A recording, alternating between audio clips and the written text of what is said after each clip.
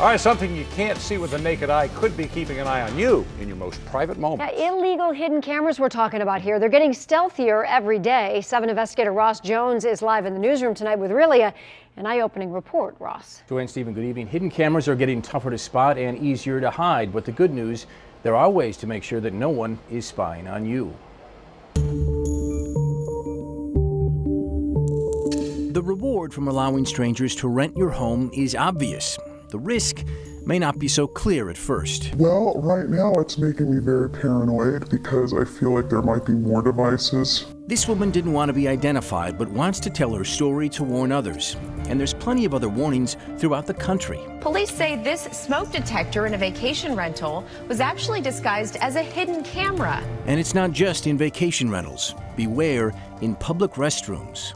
Women who thought they had privacy in a car dealership bathroom will be shocked to find out someone may have been watching. The demand for hidden cameras keeps private investigator Jody Stacy very busy. You got to think, if they're finding one device, how many did they miss? So, again, it's getting cheaper, smaller, and more effective. Almost anything can hold a hidden camera these days, from a clock to a stuffed animal, even this travel mug. And finding the camera can be a challenge. The woman we talked to earlier felt like someone she knew too much about her private life. I feel like he can hear everything I'm talking about and everything I say.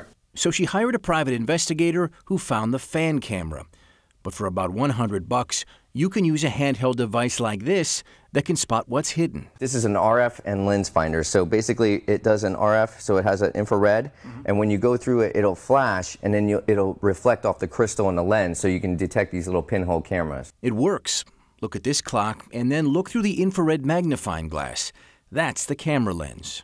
Everything has to have a crystal or a lens in it. So like the smoke detectors and stuff like that, when you went through it like this, it would reflect and you'd see like a little red light and it would tell you that there's a camera in there. Possibly finding something. If I was cleaning that device, I probably wouldn't even know what it was. Before it's too late. And you can buy those hidden camera detectors online. The cheapest ones go for about $20, much more sophisticated ones north of $100. Guys, back to you. Yeah, it looks like you got to be pretty careful with that thing, though, because those cameras are so small you might even miss it with that device. Oh, absolutely. They are very small. You need to know exactly what you're looking for. All right, Ross, thank you so much for that. Good warning for us. Yeah, for sure.